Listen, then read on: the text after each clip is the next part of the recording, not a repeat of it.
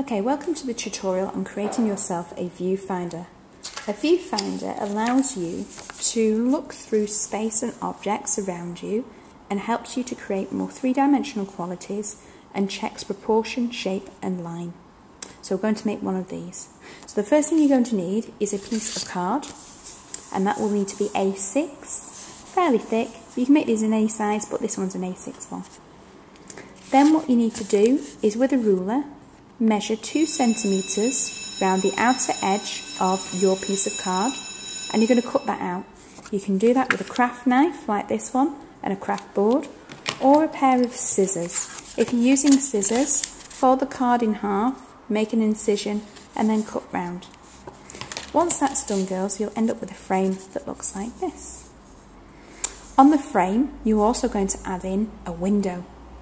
Some viewfinders are completely hollow, but this one will help you to get your shapes right. So using another piece of clear acetate, cut to A6 size as well, place that underneath your frame. To hold that in place, use paper clips. Now in this example, I'm going to add maybe 1 or 2, but for yours you could add 1 in each corner just to hold it nice and secure, because what you don't want is your frame slipping. I'll put 3 in just for today. Then, using a pen, I'm going to use a Sharpie pen. Use either a Sharpie pen or a whiteboard marker, and you'll see why later on. Mark initially the outer frame, so that when you come back to this you know exactly the frame that you worked in. And then measure your divisions, like that. Okay, so on this one I'm just going to quickly pop my measured one on there so you can see what it was like. So you want to have a nice grid. Now on this one I'm using just a 4x4 grid, so 4 squares, 2x2.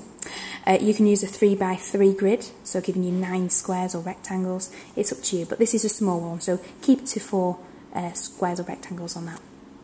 Once that's done, you can then place this in front of every object. So look carefully at this image now. With one eye shut, holding this nice and steady, and using your Sharpie pen or whiteboard marker, you're then going to sketch round the shapes and forms. Also add in any background features that you may do as well, and labels and details, just loosely. Now your sketch will be rough. Have a look at this one.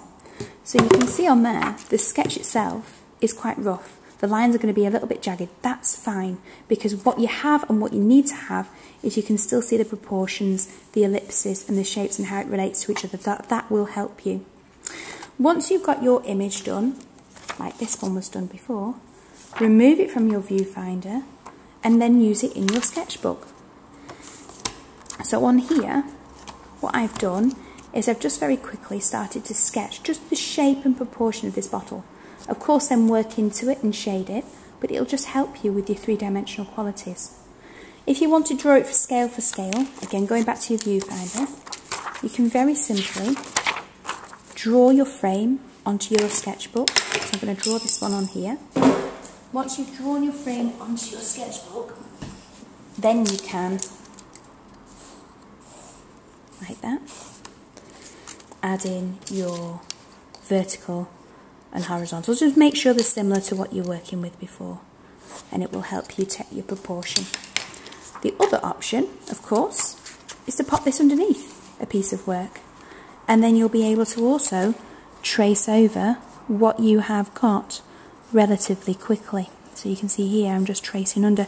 You could hold it to a window, you could hold it to a light box, and it'll just get those shapes and proportions in nice and quickly. And of course, do keep checking your reference image to make sure you've got all your images in there. Now that can be then shaded and worked on too. So it's a really nice, effective tool. Now you're going to say, well, it's quite wasteful, and it's not, and I'll show you why. Because once you've finished with your acetate and you're happy with it, all you need is a little bit of, back to my nail varnish bottle, nail varnish remover, and just wipe it down. Rinse it under the tap, give it a clean, and then you'll be good to go for your next viewfinder. Okay, so let's recap. Card, acetate, make sure you add a grid, use your paper clips to hold it in place, and that is your homework for this week.